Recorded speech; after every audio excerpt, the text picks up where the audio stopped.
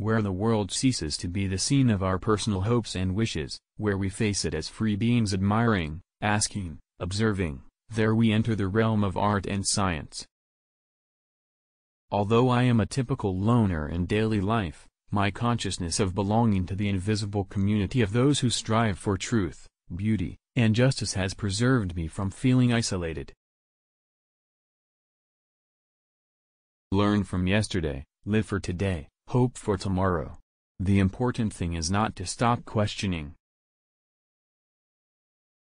He who can no longer pause to wonder and stand wrapped in awe, is as good as dead, his eyes are closed. A happy man is too satisfied with the present to dwell too much on the future. I speak to everyone in the same way, whether he is the garbage man or the president of the university.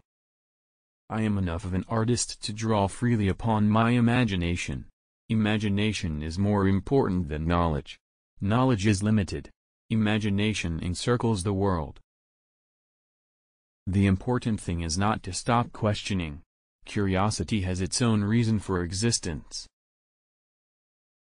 I am by heritage a Jew, by citizenship a Swiss, and by makeup a human being, and only a human being, without any special attachment to any state or national entity whatsoever. Great spirits have always encountered violent opposition from mediocre minds. My passion for social justice has often brought me into conflict with people, as has my aversion to any obligation and dependence I did not regard as absolutely necessary. If I were not a physicist, I would probably be a musician. I often think in music. I live my daydreams in music.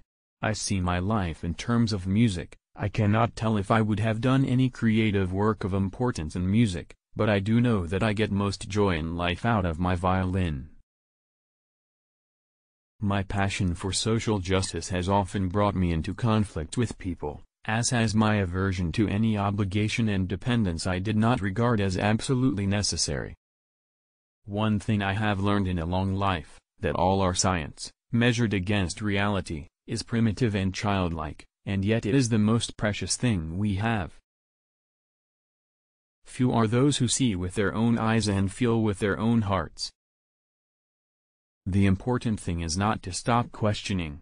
Curiosity has its own reason for existence. One cannot help but be in awe when he contemplates the mysteries of eternity, of life, of the marvelous structure of reality. It is enough if one tries merely to comprehend a little of this mystery each day. A human being is a part of the whole called by us universe, a part limited in time and space. He experiences himself, his thoughts and feeling as something separated from the rest, a kind of optical delusion of his consciousness. This delusion is a kind of prison for us, restricting us to our personal desires and to affection for a few persons nearest to us. Our task must be to free ourselves from this prison by widening our circle of compassion to embrace all living creatures and the whole of nature in its beauty. I speak to everyone in the same way, whether he is the garbage man or the president of the university. When you are courting a nice girl an hour seems like a second. When you sit on a red-hot cinder a second seems like an hour. That's relativity. Two things are infinite, the universe and human stupidity, and I'm not sure about the universe. When you trip over love, it is easy to get up. But when you fall in love, it is impossible to stand again. I am enough of an artist to draw freely upon my imagination. Imagination is more important than knowledge. Knowledge is limited. Imagination encircles the world. Once you can accept the universe as matter expanding into nothing that is something, wearing stripes with plaid comes easy. The world is a dangerous place to live, not because of the people who are evil, but because of the people who don't do anything about it. We all know that light travels faster than sound. That's why certain people appear bright until you hear them speak. The most beautiful experience we can have is the mysterious. It is the fundamental emotion that stands at the cradle of true art and true science. If you want your children to be intelligent, read them fairy tales. If you want them to be more intelligent, read them more fairy tales. There are only two ways to live your life. One is as though nothing is a miracle. The other is as though everything is a miracle. It would be possible to describe everything scientifically, but it would make no sense, it would be without meaning, as if you described a Beethoven symphony as a variation of wave pressure. On the mysterious, it is the fundamental emotion which stands at the cradle of true art and true science. He who knows it not and can no longer wonder, no longer feel amazement, is as good as dead, a snuffed-out candle. I am by heritage a Jew, by citizenship a Swiss, and by makeup a human being, and only a human being, without any special attachment to any state or national entity whatsoever. To see with one's own eyes, to feel and judge without succumbing to the suggestive power of the fashion of the day, to be able to express what one has seen and felt in a trim sentence or even in a cunningly wrought word, is that not glorious?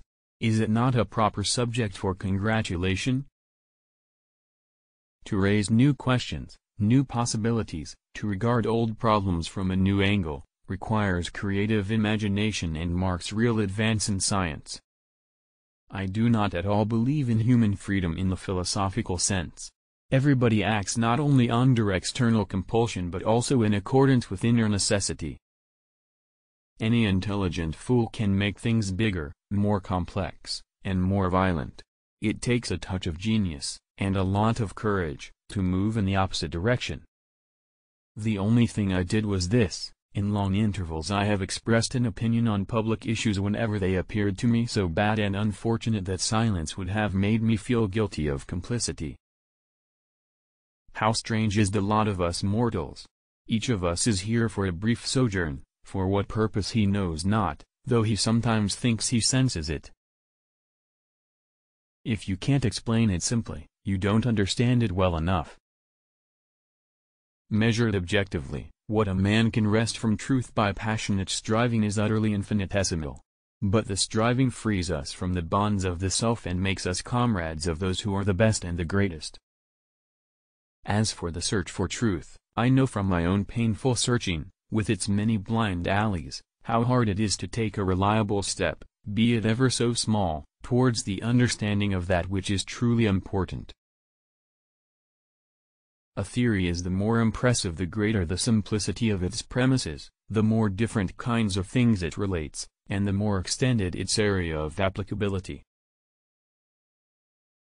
A person who is religiously enlightened appears to me to be one who has, to the best of his ability, liberated himself from the fetters of his selfish desires and is preoccupied with thoughts, feelings, and aspirations to which he clings because of their superpersonal value.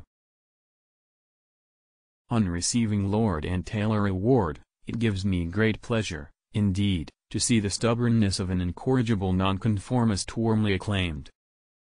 The really valuable thing in the pageant of human life seems to me not the state but the creative, sentient individual, the personality. It alone creates the noble and the sublime, while the herd as such remains dull in thought and full in feeling.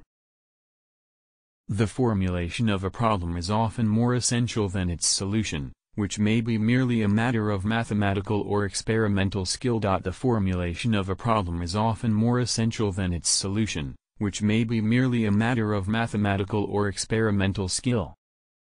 The man who regards his own life and that of his fellow creatures as meaningless is not merely unfortunate but almost disqualified for life.